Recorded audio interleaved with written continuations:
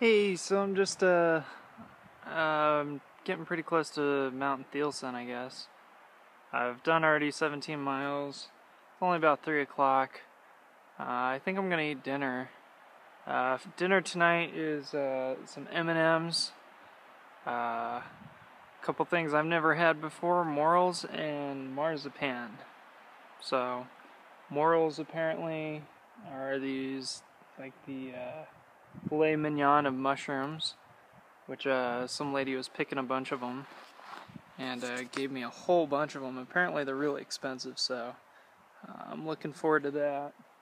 And then marzipan, some almond sugary stuff.